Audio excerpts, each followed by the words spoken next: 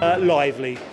Fantastic. Quite professional. Absolutely loved it. Thought the carnival boy and the dancing was really good. Well, I like Junie's Busting Out All Over. It's a great song. Yeah. I thought the quality of the dancing was excellent as well, and it was really, really fun and everything. I really enjoyed it. Yeah. They were doing it's a mixture of the singing, the dancing, the acrobatics, and all of that. They've got very strong vocals. I'm very impressed. Because I went to see Mamma Mia on Saturday, and I think they could give the Mamma Mia cast a run for their money. It's the first time that I've actually seen Carousel. My favourite bit,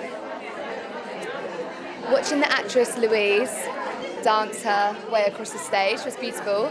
Seeing the tiny little snow child, what was it, Phoebe?